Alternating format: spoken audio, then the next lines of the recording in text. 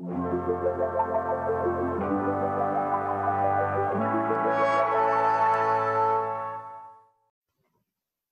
and what I'm going to do here is just take you through the Robin of Sherwood books that came out when the show was popular and a little bit after that.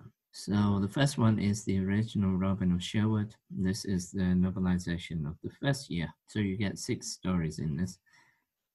And if you look carefully on the cover, in the background, you can see a guy in a red jacket, and that is the director, Ian Sharp. There were 2 versions of this release. So the first one had an error. In 7 Fortnights from Acre, the Templar takes the sword Albion from Robin, but in the book, he uses it to free the thief Seward about 2 pages later.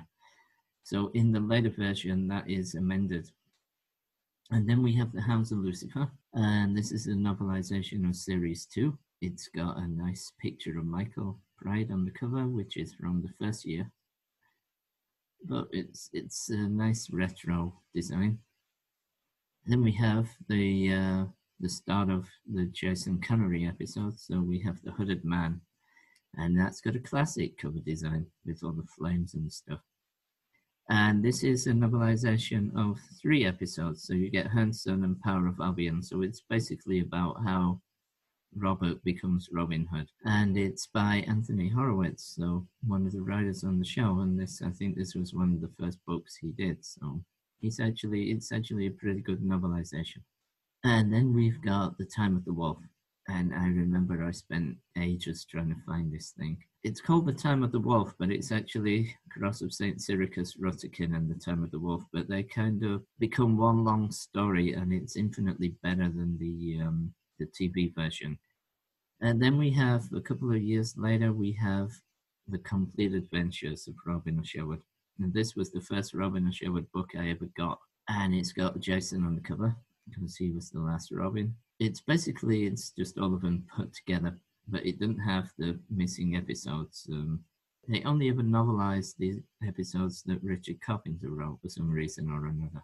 Yeah, it has a nice little epilogue at the end, sets up what happened to everyone. And then we get to The King's Demon, and this is awesome. This is the first of the game books that came out for Robin of Sherwood, and it's basically what they did when they were trying to get the film off the ground, was they started licensing things, so they were still around a little bit.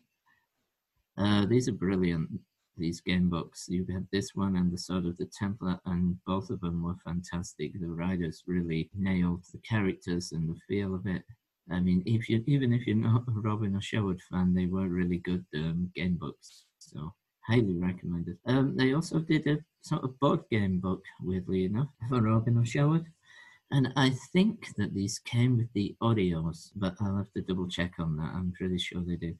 Yeah, it's just a bunch of weird little board games you can play. And then we come to the infamous and at one point much desired Robin of Sherwood Annual.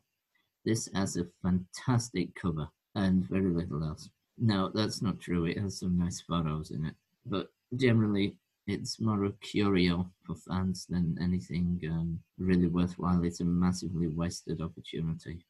For example, it gives you character bios, but it completely forgets about Much and Nazir. So it's just this kind of shoddy product that they threw together, but it's got a great cover. Right, a few years ago, we were lucky enough to get the Hooded Man books, and these were basically guides to the series in 2 volumes. You had the Michael one and the Jason one. The Michael one is more like a historical guide to the background to the series, and it's fantastic. And the Jason one is basically, it goes a bit into merchandise and stuff. So they're both really good, so they're fantastic. One of the things is with Robin of Sherwood is it went fairly international, so you got stuff from other lands. For example, these books are from Belgium, I believe, and they are the weirdest things. If you look at the covers, they have literally nothing to do with what's going on screen, and for some reason Robin has a sword from Conan the Barbarian. So crossover, I don't know. This next one is from Sri Lanka, and it's got a lovely bright cover. These next ones are from I don't know if they're from Belgium or Holland. But again, it's kind of this weird kind of art style, vaguely reminiscent of the Puffin releases. But again, just strange variations. And when you get a series as popular and as visual as Robin of Sherwood, it does tend to pop up in odd places. For example, in this one, they used a photo of Michael Praed and Judi Trott in the general Robin Hood book. For some reason, Robin of Sherwood always tended to make appearances in 80s fantasy. So, for example, in this one, The Stone and the Flute, you can pretty well see that Mr. Robin of Locksley is on the cover. For some reason, he has Nazir's legs.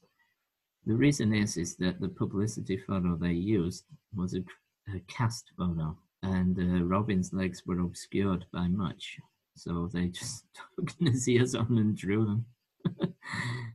This next one has someone who looks very reminiscent of Judi, and the last one is called Young Robin Hood, and again, they just used Michael Praed for inspiration.